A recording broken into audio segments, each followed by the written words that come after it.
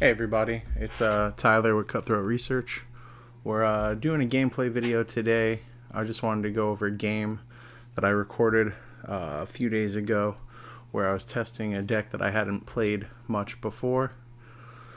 Working title for this segment, we might go with standardized testing. Seems like a neat little title. We'll see.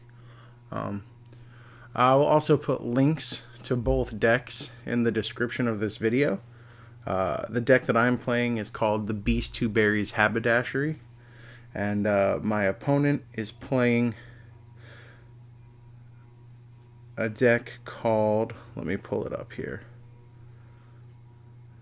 F. Victros, Conqueror of the Hungry Ruins. So links will be in the description with deck lists.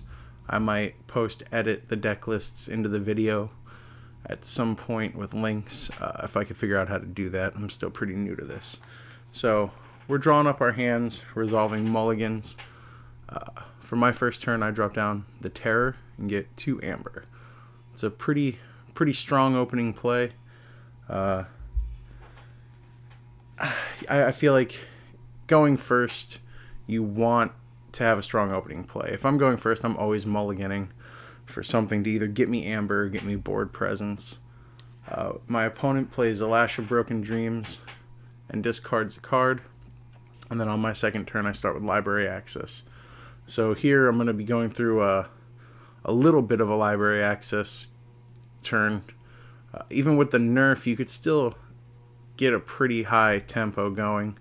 So I lab work, archive a card, phase shift, draw another card from that. I'm going to twin bolt, hitting my own creature just to get some Amber and draw some more cards.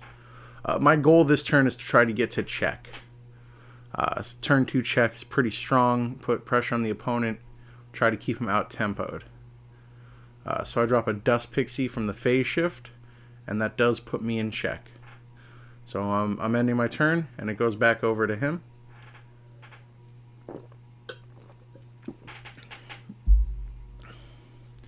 Now, when you look at your deck, you want to try and figure out if your deck's tempo, control, or combo. The deck I'm playing, it's hard to figure out the Beast Who Buries Haberdashery if it's tempo or control, because it has elements of both, and it just kind of, you got to let the deck tell you with its opening hand what it's trying to do that game. So here, my opponent Nerve Blasts the Terror, and then he does it again. So he's going to get me off check. He's going to kill a creature. And I think we're at even Amber now. If not, I might be 1 or 2 ahead. His Amber's off camera. I got to get a better angle in the future. So here, I play Control of the Weak, calling Shadows. I don't have any information on his hand other than he just called Shadows. And I'm thinking it's safe that he might not have any shadows left. Well, he definitely doesn't from his turn. He would have played them all.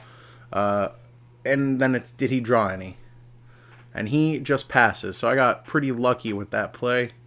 But I think without information, it is the best play to choose what they just played, if they have no creatures on board especially. So here I play a Maverick Flaxia. I get more Amber. I discard a Fear, or because he has nothing on board, I just want to draw cards. I don't tend to hold on to cards for a better effect if I'm in the lead, or even if I'm behind. Honestly, it's a risk reward. You gotta ask yourself. I don't think bouncing a creature later would be more beneficial than drawing a card at the end of this turn. So I discard Fear. He has he's starting to establish his board again. And that's good. He plays Drummer Knot, Foozle, and Ogopogo. He has stunned both of mine with Tremor. I now have a Soul Snatcher on board, but I do forge the first key. With 1 Amber remaining. So, on my turn, I call Untamed, and I have Full Moon. In this deck, I have 2 Full Moons, as you can see right here, and I happen to get them both. So I'm going to get 2 for each creature I play down after this, which is extremely powerful. And I play a Fog Bank, he can't fight. I unstun my Dust Pixie, and I believe I'm in check again at the end of this turn. So constantly keeping pressure on. You don't want your opponent... You want your opponent to respond to your plays instead of making their own. You especially in tempo, you want to try to be in control of the game. But that could also work against you because I'm trying to play fast. I'm trying to get all this amber out to put pressure on my opponent to respond to the things I'm doing. But I believe in this upcoming turn I kind of tunnel vision and I miss a bigger play because I'm rushing. And that's just it could be part personal problem, it could be part hubris, but his turn, he discards Misery Exploit. On my previous turn, I did Mimicry his Tremor to stun his board.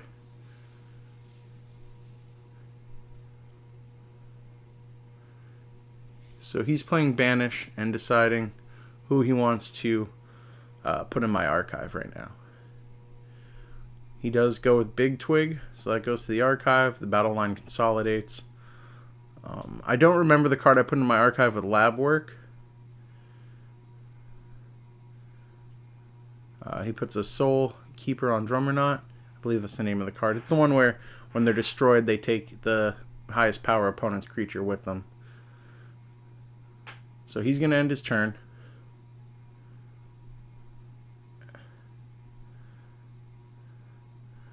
I'm checking my archive.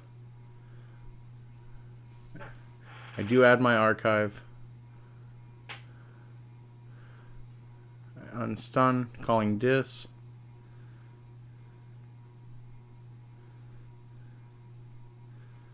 I play 3 Fates.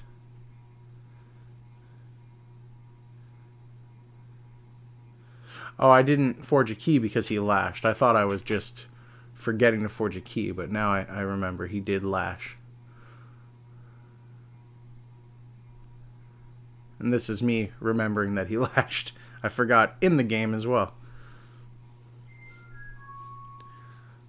So I drop down Tentacus. I use my lash. I play another Control the Weak. I named Brobnar on this one.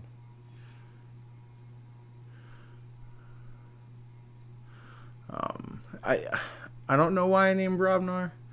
It's possible he has some Brobnar creatures. I just kind of took a shot in the dark. So he plays a couple creatures, Lollop the Titanic, and I think it's Groggins, the A-power creature. I can't remember his name, and it's a little blurry on camera. So he ends. I forge a key. So again, I got lucky on my Control the Weak. He couldn't really capitalize on me not knowing. I guess I made a decent call on that. But my thinking was Brobnar had the least interaction with my board and Amber, and I wanted to forge a key that turn. Here's where I tunnel vision. I'm trying to swing Dust Pixie to kill it because I have a regrowth in my hand, but I have a Halicore out, so I didn't even realize Dust Pixie has Skirmish. So now I'm on like a slight tilt because I misplayed. I'm trying to think around it, so I just reap here instead of swinging. I apologize to my opponent. It's a testing game. We're not gonna be too hard on it. I play a Fog Bank to get some Amber, and then I realize here that I could have just played these creatures before swinging, and I could have still done the good play. And I start to get a little tilted again, but I have a pretty big Amber supply. I regrowth, I believe, for Flaxia here to continue to put Amber pressure on my opponent. And I think here he says he can't get the game. It's either this turn or next turn. So he forges for 7 because I have Murmuk out.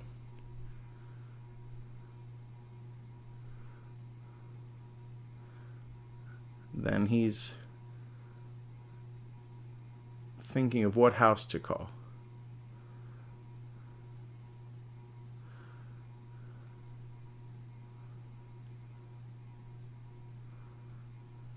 So here he calls dis. He plays Binding Irons to put 3 chains onto me. He steals one with Schuler. And he plays Lash. So then my goal on this turn is to either get above 9. I remind him that he has to pay me 1 to use a Lash, which he has to do or he loses. So I choose dis. I believe I just reap. I play the Flaxia to get 2 more. I think I drop another disc creature here. Let's see. Yep. And use my Lash. And then I play Hecatomb. And now Hecatomb here destroys 3 of my creatures, 1 of his. So we get 3 Amber and 1. But then Soul Snatcher will double that because we have creatures that get destroyed. So I go to an outrageous amount of Amber. Hopefully enough that he can't take me off a key even with the Lash. And he goes to Scoop Face. So that was a test game. It was a pretty quick one. I was happy with the results of the deck. I think this is the second time I'd played the deck, and I performed well. I really did enjoy it, and I hope you guys enjoyed this game. I'm gonna try and do a little better with the stream of consciousness thing. Try to talk about my plays more. But if this is something you guys enjoy seeing, or if you guys just want the raw audio from the game, whatever you guys want, let me know. We're going to keep trying to put out some content like this on YouTube. And if you have any questions, leave a comment, leave a like, do all that fun YouTube stuff. Have a good one, guys. See ya.